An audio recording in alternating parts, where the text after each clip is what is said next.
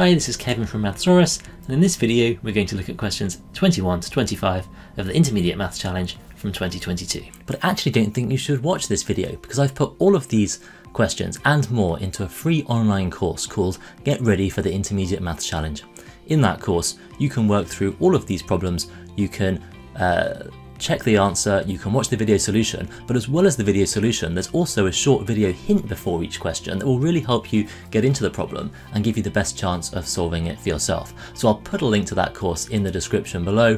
You can go over there and sign up now, totally free, and there are no ads or distractions like there are on YouTube either. So I do really think that's the best way to prepare for the Intermediate Maths Challenge, but of course if you'd rather watch the solutions here on YouTube, you're also very welcome. Do like the video and subscribe to the channel if you haven't already. It really helps me get this content out there. Otherwise we will get on with the questions now.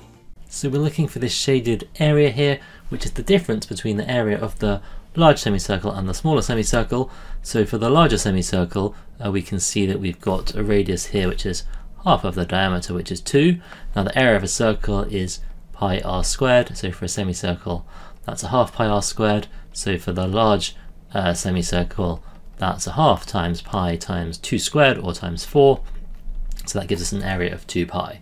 So the tricky bit here is working out the area of the white semicircle here.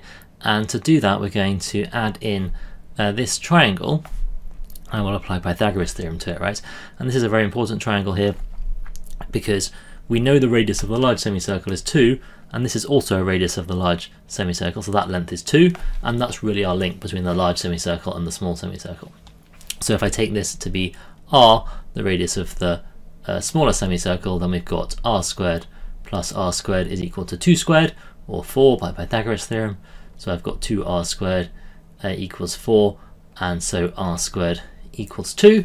You could go on to write r equals the square root of 2 if you want to, but in fact, to work out the area of the smaller semicircle, we just need to do a half times pi times r squared. So I just need r squared really.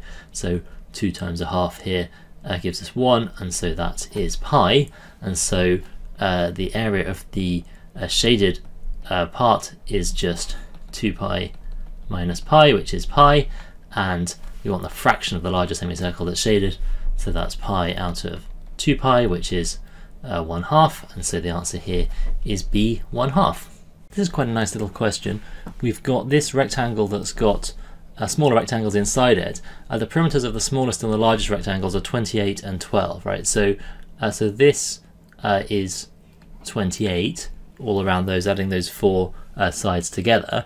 But actually another way of drawing those on would be to say, what if I made it this side plus this side, right, and then this side plus this side, right? That's still the same 4 sides for that rectangle. And in the same way, I can add on 1, 2, 3, 4 for the smaller rectangle. They add together to give 12, but I could, instead of labeling those 2, label these 2. So you see, actually, the total of the areas, the perimeters of the 2 rectangles here, 28 plus 12, is also the perimeter of the large rectangle, which is 40.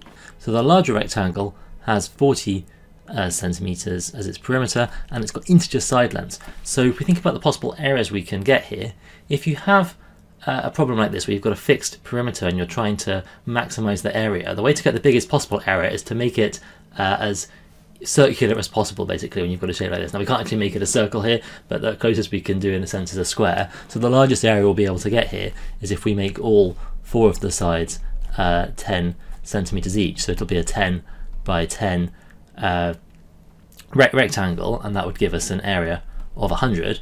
So the perimeter being 40 means the half perimeter is 20. So basically, if I think about this as a times b, a plus b in this problem must equal 20. So the next one I could try would be 11 by 9, and I could make an 11 by 9 rectangle, and I still have a perimeter of 40, and that would give me 99.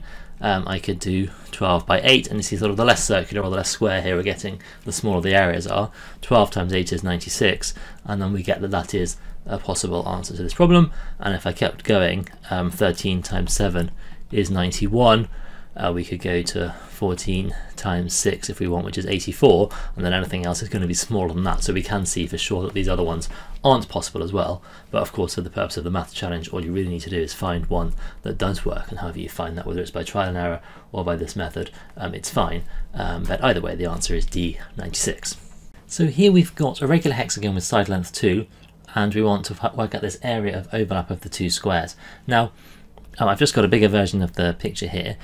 So a good starting point here is to work out the exterior angle for the hexagon, or perhaps you already know it. To get the exterior angle, we do 360 over 6, which is 60 degrees, and that means the interior angle is 180 minus that, or 120 degrees. Actually, I'll just write that on the other side here. And by the symmetry then, that means that if I do sort of half of this triangle split into two smaller triangles, I'm going to get a right angle triangle here, and I'm going to have 60 degrees here, and that means this one is 30 degrees. We also know that the hexagon has a side length of 2 here. All of these topics, by the way, this is a good question where many of the topics from Go for Gold in math challenges come into play here with dealing with angles and triangles and polygons and things. But this is really a nice question as well, because it uses this triangle that you can really get to know. It's one that's useful to know for GCSE, and also just very important for maths in general, and A-level, and certainly for maths challenges.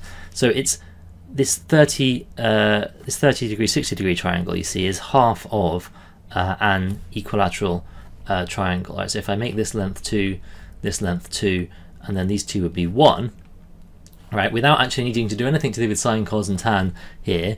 Right, we do use this triangle to work out sine, cos, and tan of 30 and 60 degrees, etc., if that means something to you. But the point here is that we know by Pythagoras' theorem that this height, right, satisfies 1 squared plus h squared is 2 squared, or 1 plus h equals 4. Sorry, h squared equals 4. So h here, h squared is 3, and h is the square root of 3. So once I know that that's the square root of 3, this distance is the height here, which is the square root of 3.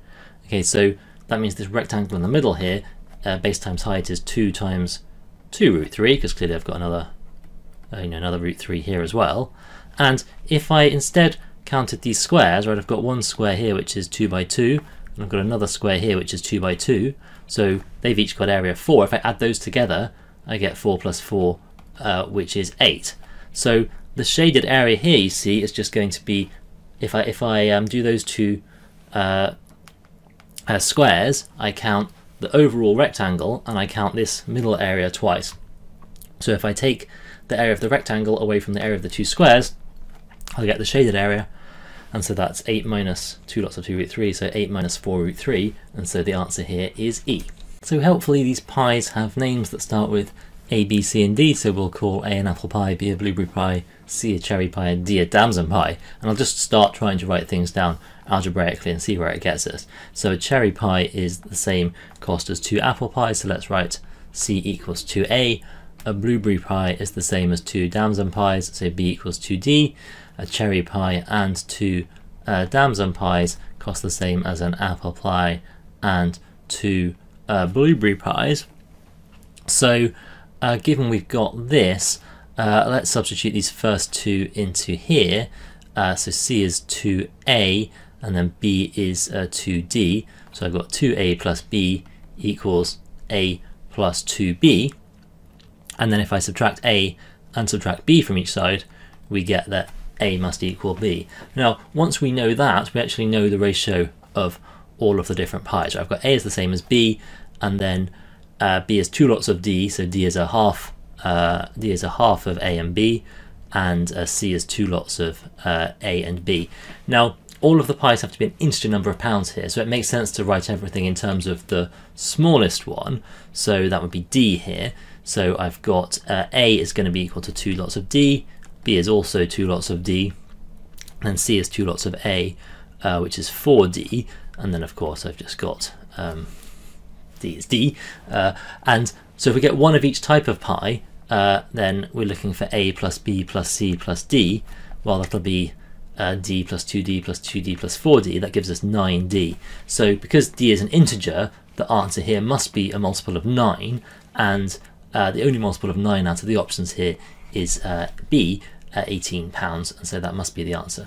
There might be other possible answers to this question if I had different options, 27, any other multiple of 9 could be a possibility here. So this is one of those questions where it's not one that we could answer without the multiple choice options. All we get is that it's a multiple of 9, and then we choose the one out of the answers, the only one it can be here. Right, question 25, always a tricky one, and we've got a garden patio that's being planned by making identical square paving stones into a rectangle that's X by Y stones. So I'm going to start by immediately drawing a picture of that. So let's just say it's X in this direction and Y in this direction. And then she finds when she adds a border of width 1 stone, right? So let's just draw a border of width 1 stone. Of course, I don't know the scale here, so I don't know how big 1 should be, but it's just a diagram. And then the area of the border is equal to the area of the patio. So what would the area of this border be? Well, if I split it off like this, right, the width of the patio is 1 everywhere. So like this length here is Y, so this is Y by 1, so this area is Y, right? This one is X, so this area is X, this area is X, and this area is Y, and these 4 corners are all equal to 1. So the area of the border, okay, is 2x plus 2y plus 4, and the area of the patio is just x times y, of course. So we need x times y to be equal to 2x plus 2y plus 4, and where you go from here is probably the trickiest part of this question, because we've got a quadratic form sort of expression here, not an actual quadratic in the sense it's not x squared or y squared. We've got x times y, and we've got x and y and a number. So it is what we call a quadratic form because it's got these two things multiplied together. So if I subtract 2x and 2y and 4, right, just like I would do if it was a quadratic equation, now rather than where I've got x squared, if it was x squared and x and something, I would be looking to do it as x and x, but here I've got x and y, so I'm going to try and factorize it as x minus something times y minus something. Now because it's 2x and 2y, it's going to have to be minus 2 and minus 2. That'll give us minus 2y and minus 2x when I multiply this out, and it'll give me x times y. But if I multiply this out as it is, right, I'll get xy minus 2x minus 2y plus 4, and I actually want minus 4. So I'm going to have to subtract 8 here to make this the same as this. Have a look at that carefully and make sure you understand that's a bit like the sort of logic we do when we do completing the square, if you've covered that. Not a topic needed for the IMC though. Right, so if we just move the 8 to the other side now, so again a bit different to a quadratic here because we're not putting it equal to 0, factorizing and solving like that. We're putting the 8 back onto the right hand side, and we're now using the fact that x and y are whole numbers, right, because it's x stones and y stones. So I've got two numbers that multiply together to give 8, and that's the values of x minus 2 and y minus 2 here, right? So I could perhaps start making a little table, x minus 2 and y minus 2, right? So it could be 8 times 1, right? It could also be 1 times 8, it could be 4 times 2, or it could be 2 times 4, right? And then we can just check that that gives us sensible values for x and y here. So if I add 2 to each of these, I'd get x is 10 and y is 3, x is 3 and y is 10, x is 6 and y is 4, x minus 2 is 4 and y is 6, and we can see we get 4 different possible values of x here, all that do make sense in the context of the question. Now, there's a slight subtlety here, and perhaps I'm not sure if this makes it a good question or a bad question, but ignoring the subtlety, actually you don't miss anything here, but we should consider it because we could have negative values for this product, right? It could also be minus 1 times minus 8, it could be minus 8 times minus 1, it could be minus 2 times minus 4, and it could be minus 4 times minus 2. But actually, none of these give us sensible values for x and y, right? If I add 2 here, I get 1 and minus 6, and I can't have minus 6, or I get minus 6 and 1, and otherwise I get 0 and minus 2, or minus 2 and 0 here. And again, none of those give sensible values for x and y. So only the ones above the line here are useful to us, and the answer is that there are 4 different values of x, these ones here, 10, 3, 6 and 4, and so the answer is C. Very well done if you got that right. So I really hope that was useful. Don't forget, I think the best way to prepare for the Intermediate Maths Challenge is to click below and take my totally free online course, Get Ready for the Intermediate Maths Challenge, where you can work through all of these problems and more, not just with the solutions, but also with video hints to help you get started. So do check that out if you haven't already and share it with your friends. Please do like this video and subscribe to the channel as well. It really helps me get the content out there, and I will see you soon.